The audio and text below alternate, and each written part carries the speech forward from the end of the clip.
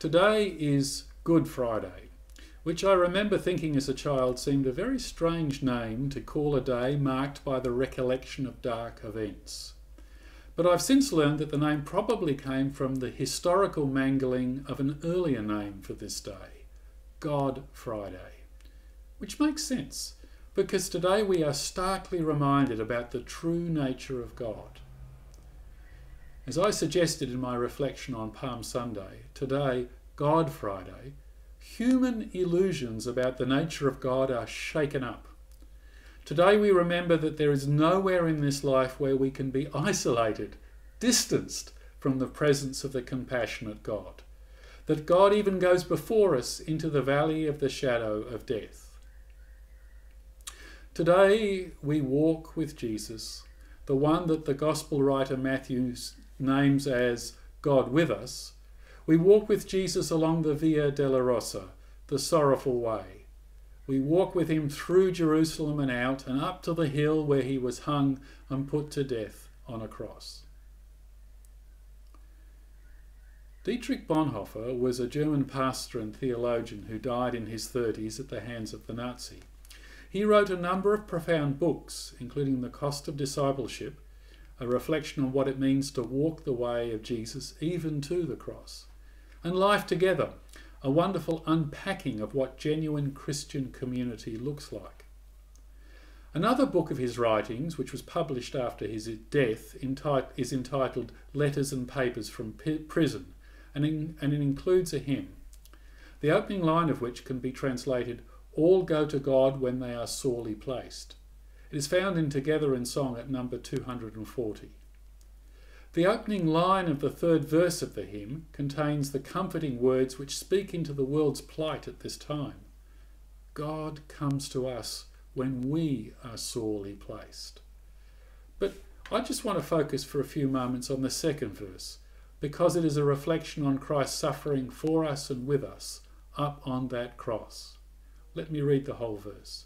We go to God when he is sorely placed, find him poor, scorned, unsheltered, without bread, whelmed under the weight of evil, weak or dead. We stand by God then in his hour of grief. In the next few minutes, I invite you to spend time listening and praying as we hear some of the elements of those last hours of Jesus as recorded by the Gospel writer Matthew. Perhaps later in the day you might read the entirety of the story of Jesus' last hours from one of the Gospels. It's a good thing to do on Good Friday, God Friday. Let us go to God when he is sorely placed.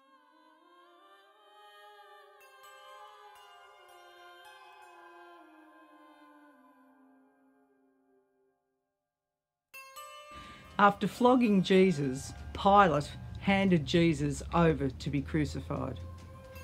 The soldiers of the governor took Jesus into the governor's headquarters, and they gathered the whole cohort around him.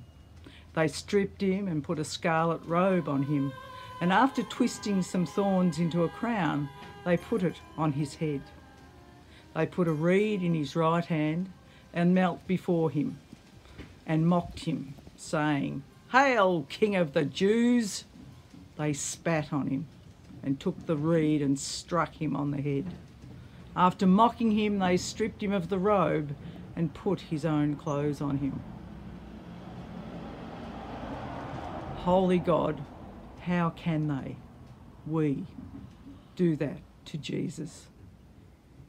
Forgive us when our words or our silence, our action or inaction, do not reflect the way of Jesus. Perhaps even mock his path of service, self-giving love, and eternal life. May the words of the hymn writer be our prayer. Save us from weak resignation to the evils we deplore. Grant us wisdom, grant us courage for the facing of this hour. In Jesus' name, Amen.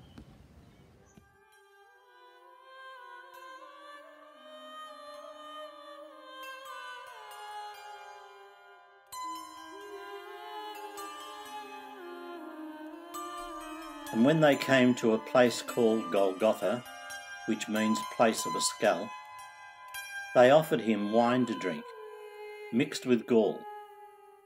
But when he tasted it, he would not drink it. And when they had crucified him, they divided his clothes among themselves by casting lots. And then they sat down there and kept watch over him. Over his head they put the charge against him which read, "This is Jesus, the King of the Jews."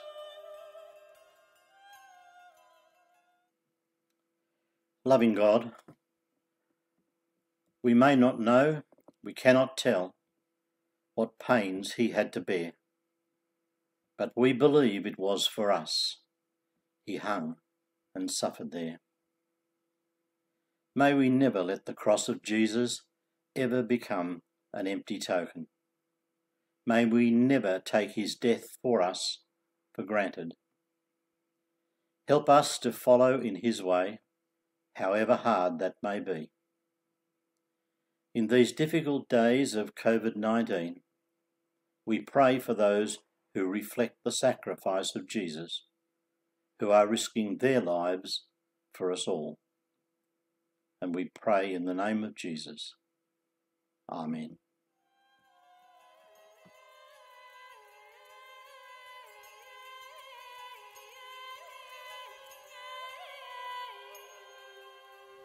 From noon on, darkness came over the whole land until 3 in the afternoon. And about 3 o'clock, Jesus cried with a loud voice, "Eli, Eli, lama sabachthani." That is, my God, why have you forsaken me?" Then Jesus cried again with a loud voice and breathed his last. At that moment, the curtain of the temple was torn in two from top to bottom. The earth shook and the rocks were split. Now when the centurion and those with him, who were keeping watch over Jesus, saw the earthquake and what took place, they were terrified and said, "Truly, this man was God's Son."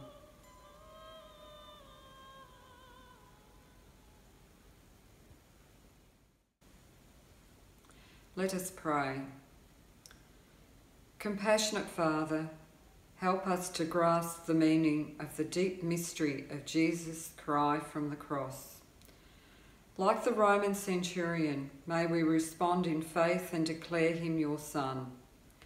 Help us to make the words of the hymn our own. Were the whole realm of nature mine, it would be an offering far too small. For here is love so amazing, so divine, which demands my soul, my life, my all. In the name of Jesus, Amen.